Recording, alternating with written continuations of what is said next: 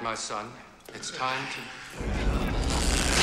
He was considered one of the finest creative voices in the world of horror, and his work has stood the test of time. You saw it all coming. The wars, the murder, the madness. Welcome to WatchMojo.com, and today we're counting down our picks for the top 10 Wes Craven movies. Before we begin, we publish new videos every day, so be sure to subscribe for more great content. For this list, we're looking at the most influential and successful films from Wes Craven's diverse filmography. As far as I can tell, your life revolves around your job. The occasional cocktail at the corner cafe, the classic late-night movies, and scrambled eggs at 3 a.m. While also taking into account how strong a connection there is between those movies and Craven's equally diverse fan base. I would like you all to play from your heart.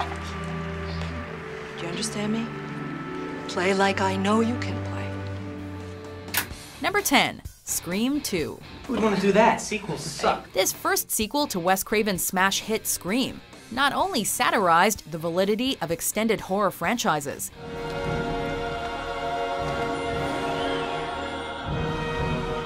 it also defied the odds by successfully building upon what was the director's most popular film in years. Here it comes!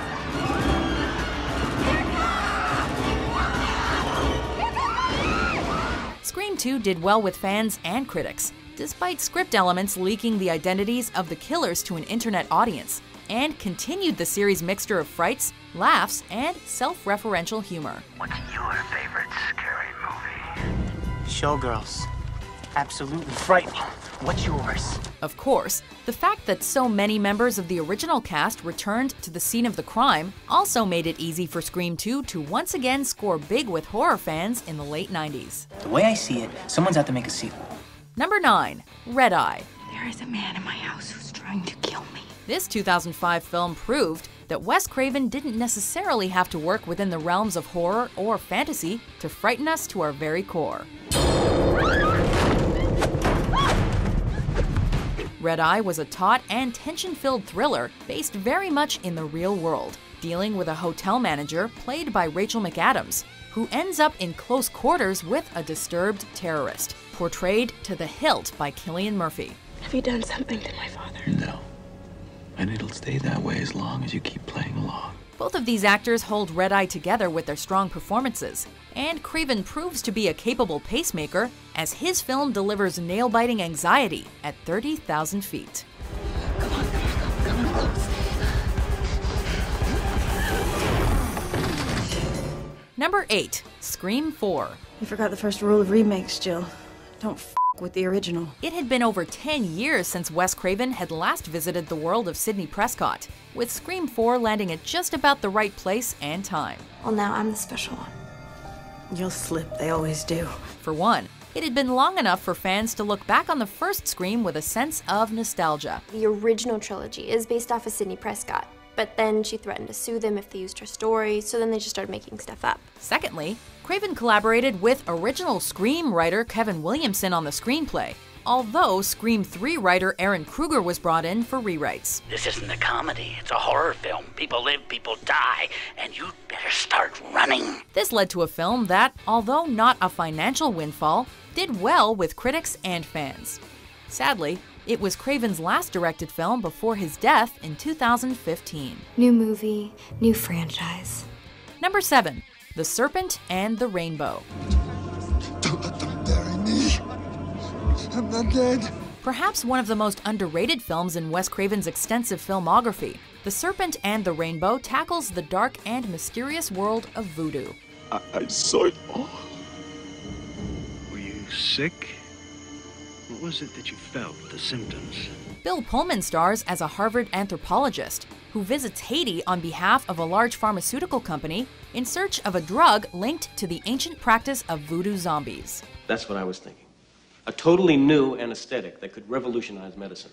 Now what if this zombie drug could be discovered? Craven's film drips with atmosphere and boasts some intense performances from Pullman and his co-star Zakes Mokai as the commander of Haiti's local paramilitary force. You'll see it all. You'll feel it, the cold. In the coffin, it is was much, much worse. If you're looking for a deep Craven cut to watch in the dark, this is the one. Remember, whatever happens, death is not the end. Number 6, The Last House on the Left. You're back, baby. Keep telling yourself it's only a movie. I want you to take the gun, and I want you to put it in your mouth.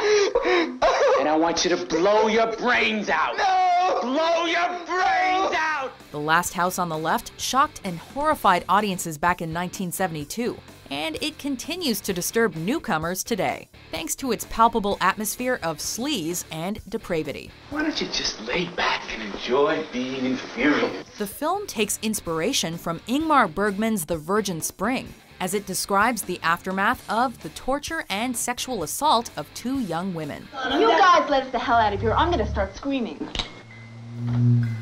Craven's take actually started life as an idea for a hardcore adult film, and even went so far as to cast adult pioneer Fred Lincoln in the role of Weasel. Hey, Sadie, what do you think the sex crime of the century was? Grimy and grim, this exploitation classic pulls no punches. We might be, horny old pigs, but, we ain't stupid. Number 5, The People Under the Stairs. I don't want in, I want out. Sometimes in is out. Although the horror genre's golden age was starting to be tarnished back in 1991, no one told Wes Craven. You little Judas! What do I do with the money? It is time to clean house! A fan favorite, The People Under the Stairs is a unique film that not only follows a young African-American protagonist, it also balances the sort of laughs and scares Craven would become known for. He's dead, Leroy. I think scared to death. You sure? You thought he was white before? He was just sweet ass sucking now. The horror flick sees feral, cannibal children dwelling beneath the floorboards of a disturbed slumlord couple. The villains meet their match when placed against Poindexter Fool Williams, an inner-city youth determined to discover the secrets behind these people under the stairs. You shoot me and you die too, man. And you better believe it. This one may have come out in the early 90s, but it holds up remarkably well.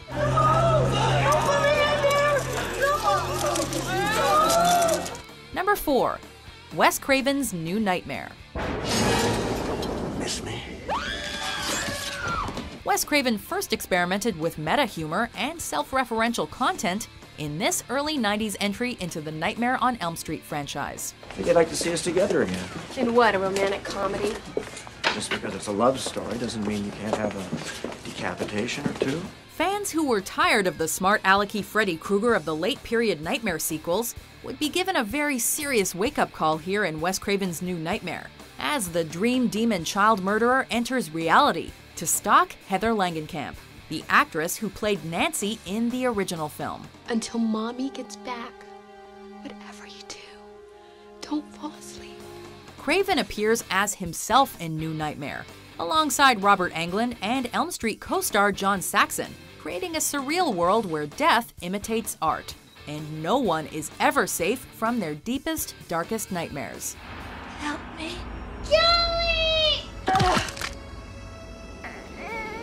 Number 3, The Hills Have Eyes. Baby's fat. You fat. Fat and juicy. Wes Craven was on a roll when he released The Hills Have Eyes in 1977, working hard to cement himself as one of the most intense and visceral filmmakers of the decade. We'll be French fries, human French fries. We are not going to be French fries. The Hills Have Eyes follows a family whose ride breaks down while on a road trip.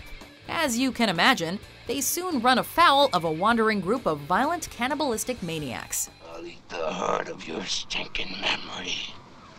I'll eat the brains of your kids! Craven ramps up the conflict and tension in this film, utilizing the desolate landscapes, creepy antagonists, and Don Peake's unsettling musical score.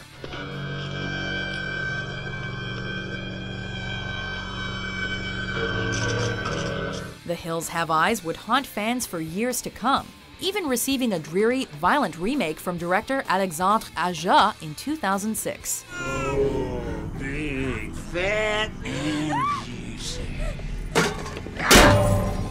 Number 2. Scream. You like scary movies? Uh-huh. This is where it all hits home for many younger fans of Wes Craven's cinematic output, the landmark meta-slasher known succinctly as Scream. Don't you blame the movies! Movies don't create psychos! Movies make psychos more creative! Craven and screenwriter Kevin Williamson would strike gold with this smart, witty, and genuinely frightening take on classic slasher tropes, combined with a classic whodunit script that packs one hell of a final twist. Careful. This is the moment when the supposedly dead killer comes back to life for one last scare.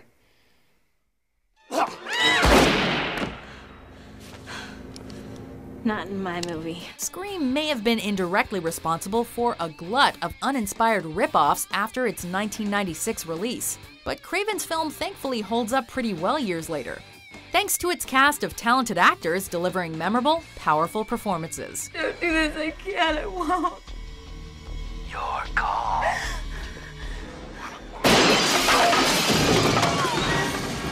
Scream is a 90s horror classic for the record books. Surprise, Sydney. Number 1. A Nightmare on Elm Street. I'm gonna split you in two. Could there really be any other film at the top of our list? Wes Craven may be gone, but he's left us with one iconic horror villain in the form of Freddy Krueger, that demonic, razor-fingered man of our dreams. Please, God. This is God.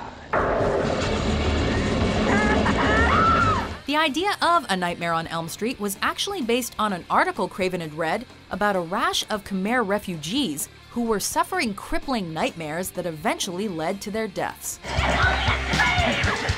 Come to Freddy. Combine this fascinating perspective with fantastic special effects and Robert Englund's classic performance as Krueger, and you have an enduring horror legacy that continues to haunt audiences of all generations. Are you there?